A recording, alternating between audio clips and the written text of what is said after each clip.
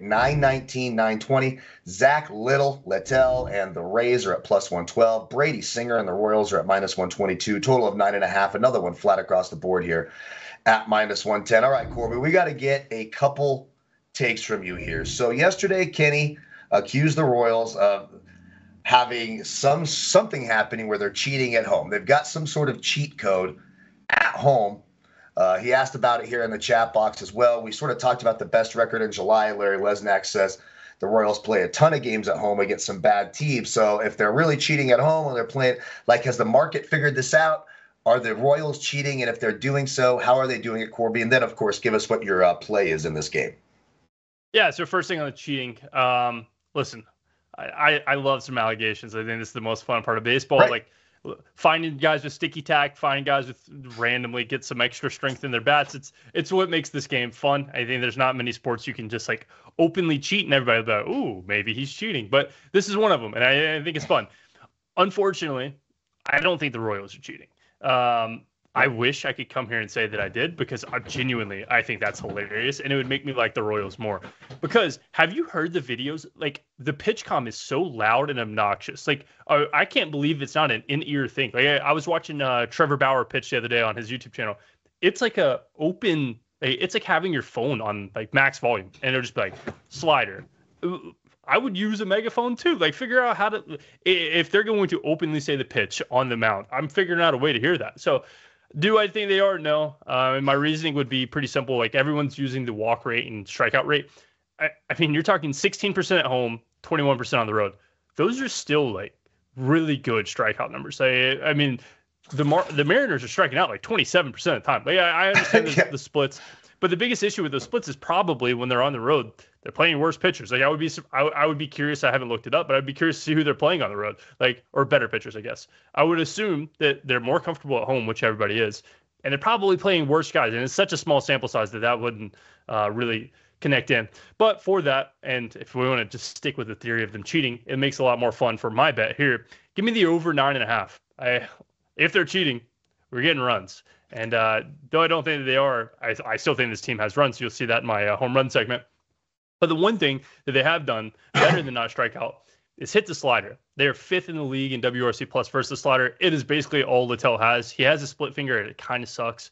I think the Royals see him well. I think Bobby Witt is one of the best players in baseball, and this team is really fun to watch bat. So give me the over 9.5 runs. I made this almost 11, which is like, I am never high on these high totals. So I'm way off here, and that says a lot because my Rays number is pretty low. Well, Corbie Cheeks, let me ask you this, because there is some concern about weather in this game. So does that affect you at all here? There's talking about complex of storms hanging around all night. I can see them trying to play on time and working through the rain. But if a heavier batch moves in around first pitch and they need a late start, it could be major trouble. Even if they start on time, there's no promise they can finish. So does that impact you at all in this one? Yeah, I didn't have, let's see, I had that the weather was going to force wind out pretty hard. And if it doesn't come, then great. And I think the wind helps us. And if it does come, we get the starting pitchers out of the way. Brady Singer, I think we could all three say Brady Singer's a pretty good pitcher. I've talked about this a few times. So I think both ways it helps. If it doesn't throw down, we get wind out at 18 miles an hour. If it does throw down, we get bullpens in a game that they're ready to be done with. So give me the over, however you want to play it. B-Dub, what do we do in this one? In the words of Damian Edwards, he would rather go back to his ex than bet the Rays offense, and I don't blame him. Littell versus Singer, what does the BaseWinner model say? I've got it, if you play it, I've got it at minus 101, so I guess if you play it, you play the Rays, but this is a no play for me. Both pitchers, I agree. Corbie, both pitchers, stuff plus are bad. Their strikeout rates are below average.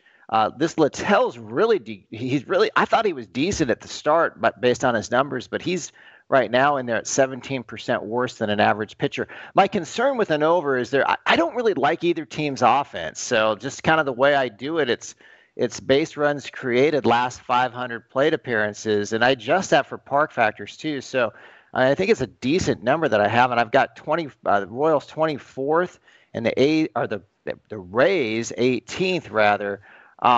one of the interesting things, we talked about the home road splits yesterday, but this, to me, when I was just fooling around on Sunday night looking at the Fangraphs split leaderboards rather, and I thought it was really interesting. And I don't know what there is to it, whether it's more. I think it's probably more descriptive than predictive. If you look at their OPS, the Royals, that is. In the first 5 innings, they're at 669, which is 27th in baseball. And then the last, from the 6th inning on, the last part of the game, they're at 759 OPS, which is 2nd in baseball. And I don't know if I've ever seen anything like that.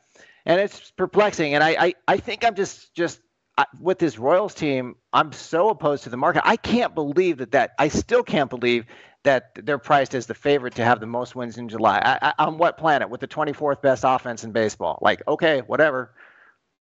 Royals hater B-Dub here. And we got to remind you guys, get out and vote on the chat poll. There's only 30 votes right now. You guys want to have a chat play of the day. You want to have your voice heard, get out there and vote. And then, of course, head over to betustv.com/join and get in on the action. For purposes of the show here, we are locking in the over 9.5 runs for Corbie here out in Kansas City, and we're going to take that at -110.